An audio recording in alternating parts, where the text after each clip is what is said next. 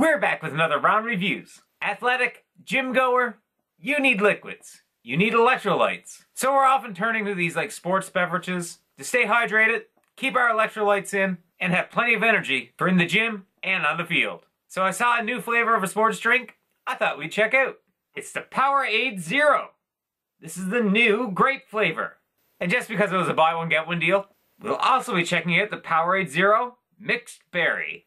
The grape is a brand new flavor just released by Powerade. The funny thing about all these grape flavored drinks, they taste like purple.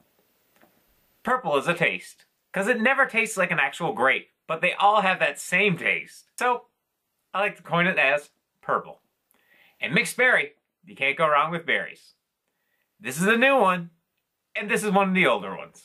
But for the sake of the video, I thought we'd check out both. Let's start off with the new grape.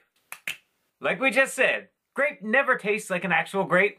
It always tastes like purple. Purple Mr. Freezy, purple drink. This is sweetened with stevia, so this could go two ways. So let's try out the Powerade grape and see if it has that uncanny purple taste.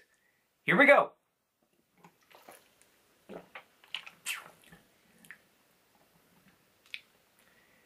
Yep, it definitely has that purple taste. You know that one that's in between medicinal and fruit flavor? It definitely has that. It's actually not as sweet as some of the other ones. The flavor's there, and it's good. Nothing stellar, but a new flavor, and a decent one. And who doesn't like purple? Good thing to note is I didn't taste the stevia. It just tasted like purple. Purple covers up stevia pretty well. Ron's going to give the Powerade Zero. Because it has stevia, and I can't taste it, I'm giving this an 8 out of 10. Let's check out the mixed berry.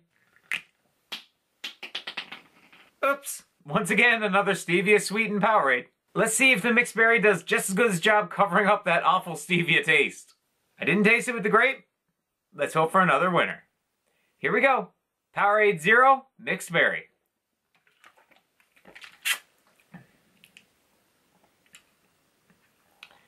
Okay.